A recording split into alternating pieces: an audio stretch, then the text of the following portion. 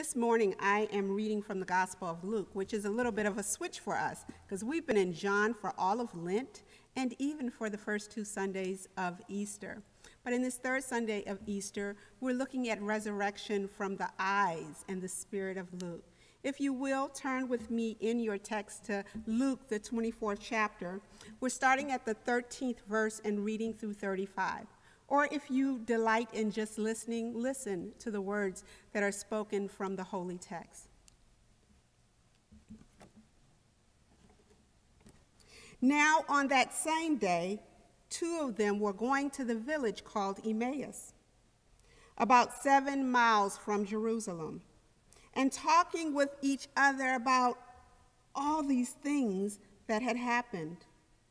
While they were talking and discussing, Jesus himself came near and went with them, but their eyes were kept from recognizing him.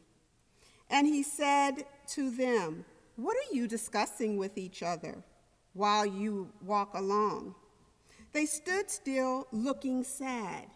Then one of them, whose name was Cleopas, answered him, "Are you the only stranger in Jerusalem who does not know the things that have taken place there in these days?" He asked them, "What things?" They replied, "The things about Jesus of Nazareth, who was a prophet, mighty in deed and word before God and all the people, and how our chief priests and leaders handed him over to be condemned to death and crucified him. But we had hoped that he was the one to redeem Israel. Yes, and beside all this, it is now the 3rd day since these things took place. Moreover, some women of our group astounded us.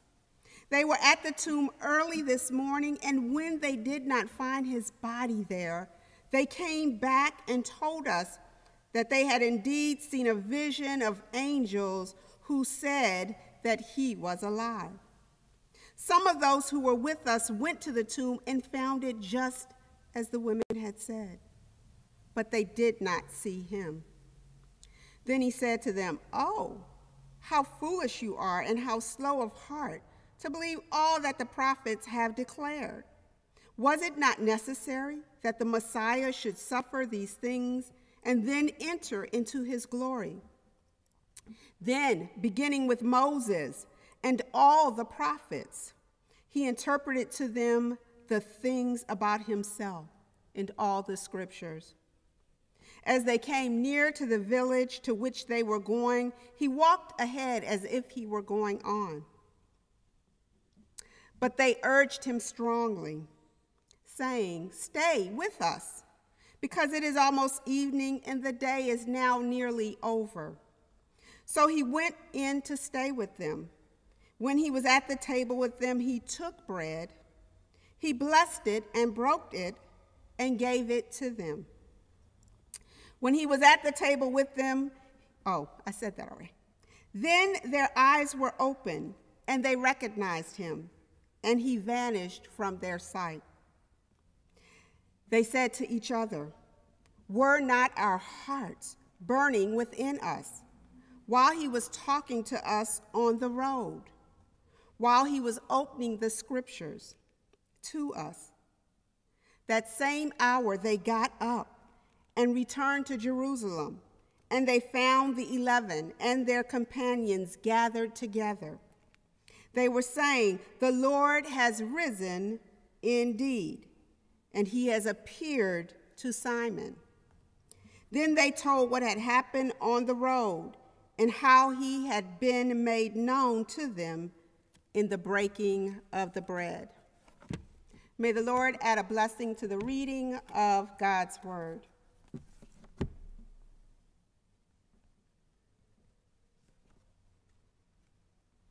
I'd like to use as a sermonic theme this morning the Emmaus Road, a subtitle, "A Visit from a Stranger." A visit from a stranger.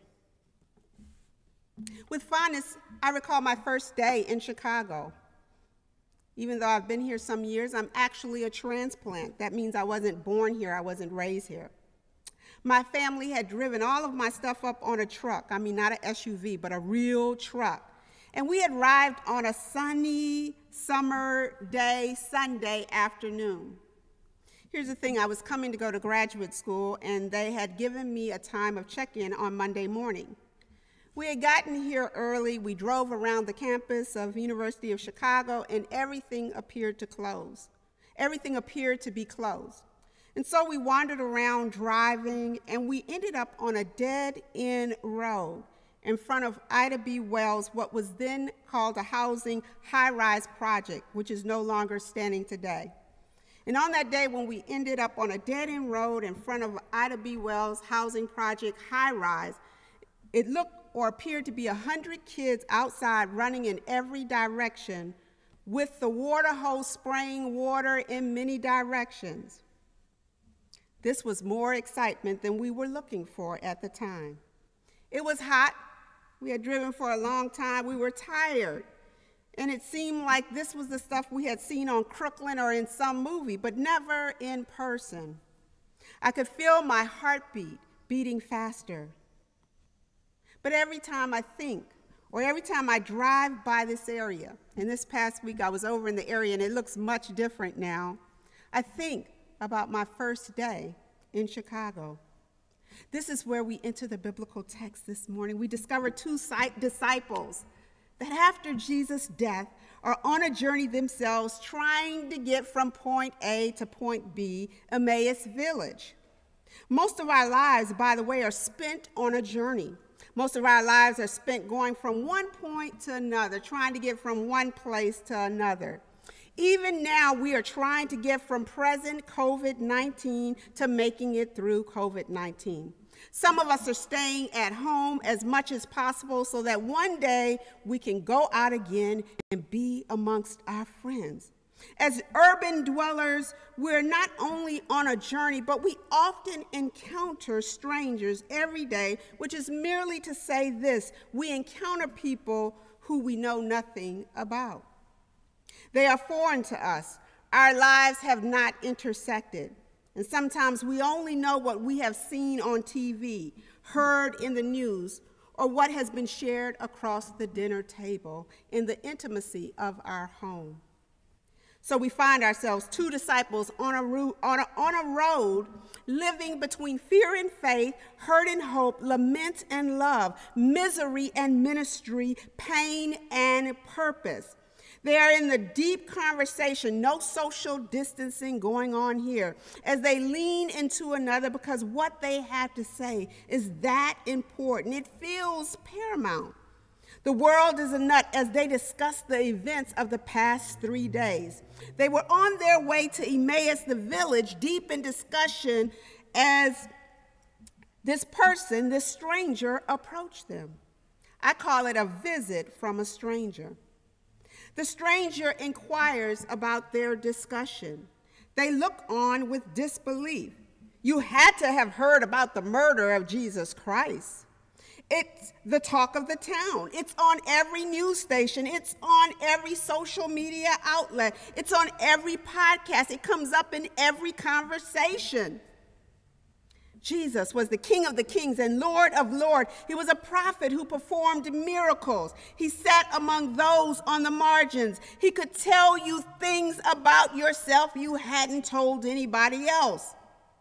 He was bruised, but brought healing. He was pierced, but eased pain. He was persecuted, but brought freedom. We had high hopes that this was the one that would redeem Israel, and they killed him. Where have you been? Have you been hiding under a rock? That's what we are talking about. In our culture, we are taught to be suspicious of the stranger. It's a lesson we teach to our kids. In my own coming-of-age story, I was raised, don't talk to strangers. Yes, we attempt to instill this in kids early on.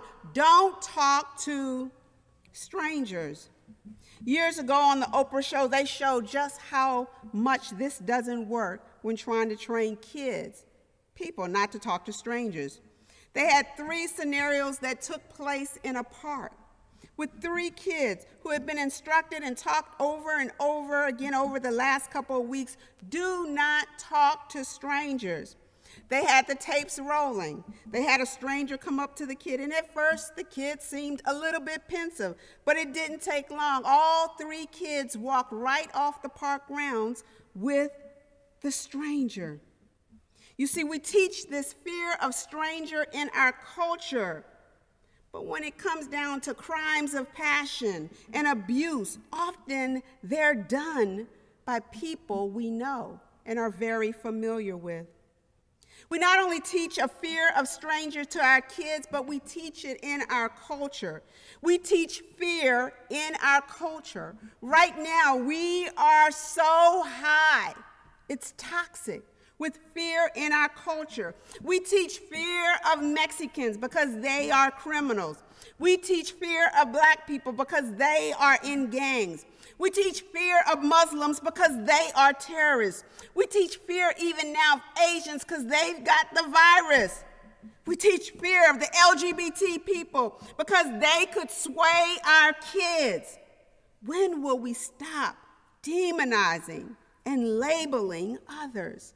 Those people, they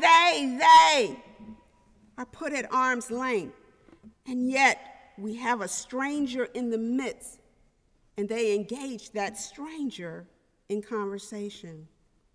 There's little known about this person, but still the 2 disciples allow this stranger to enter their conversation.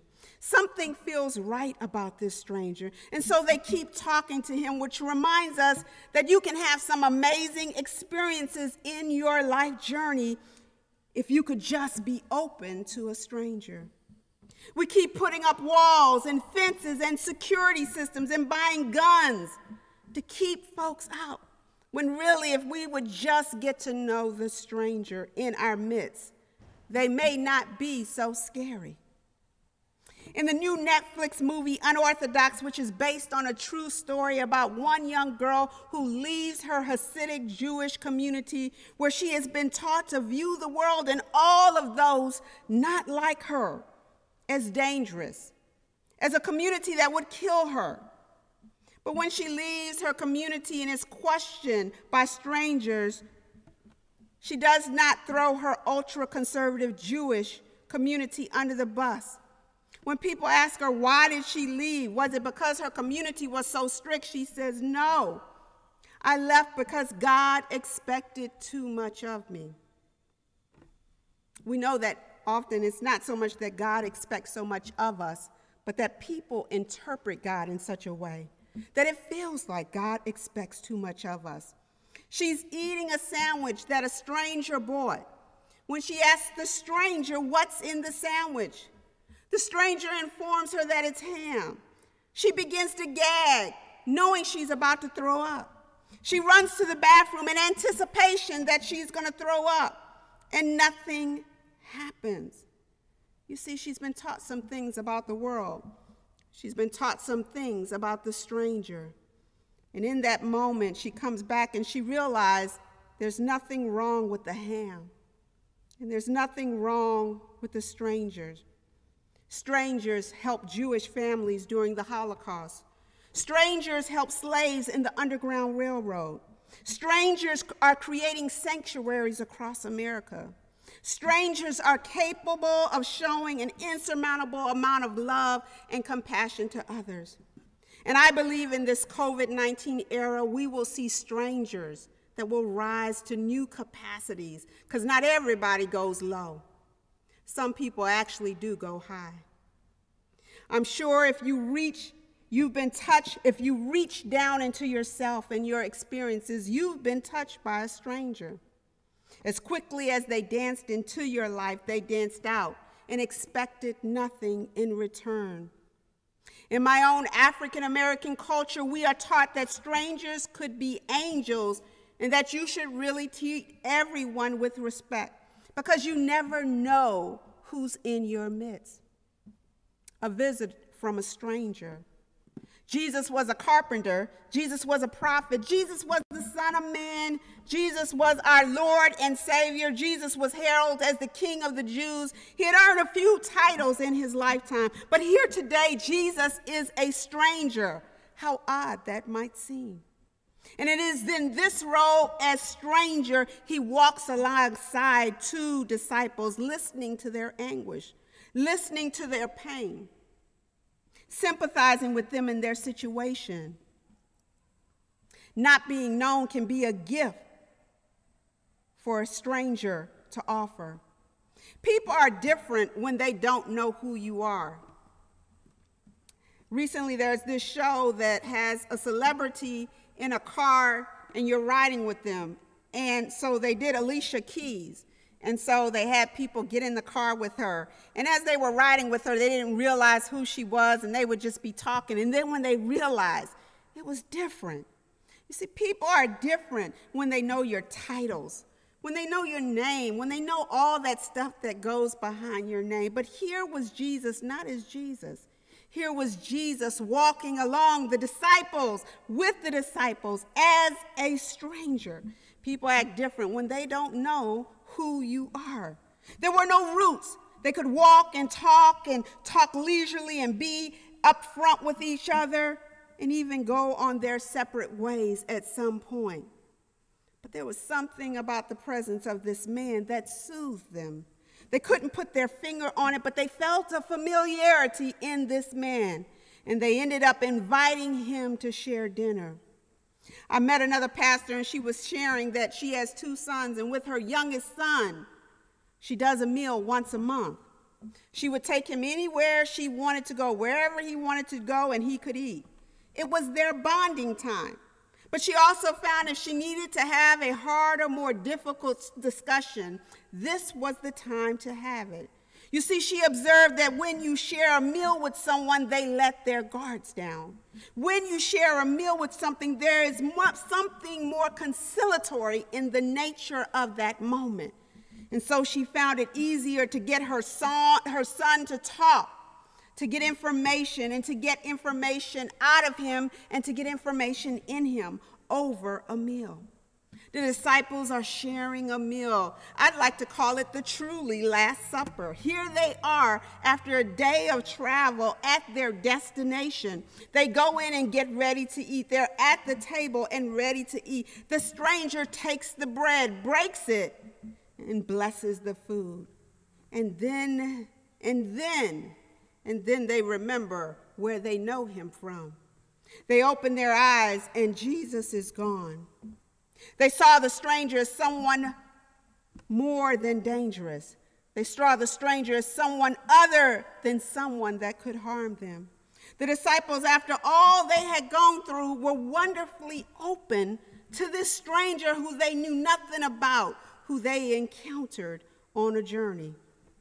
Not all strangers are good, for sure, but certainly many more are not bad. Don't drink the Kool-Aid. Stay woke. Today, I began with a story of my own move to Chicago and being overcome with fear by so many little small strangers. Even today, we are being fed a good diet of fear of others and being told what to think about them. That's scary because fear has never been our friend, and fear makes us do crazy things. Fear makes us do some really, really crazy things. So I end here today with one more story about a stranger. In her own memoir, A Walk Until Sunrise, our very own Jade Mays tells of a horrid teenage life that led her from her chaotic home to the streets. And in those streets, she met all kinds of folks exploiting a young homeless girl for her body. It looked like she was going to die in those streets, and that certainly would have been terrible. It seemed like the streets had broken her, like she was on the threshold of never to return. We've seen that look on bodies. We've seen that look in face. We've seen people who have been broken never to return. All logic would say that she should not trust any stranger, and yet it was one more stranger that came along and offered her a place to stay. He gives her a place to stay in a small house in the back of his main house.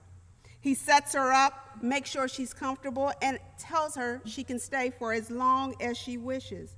He feeds her, and he's kind to her, and he expects nothing in return.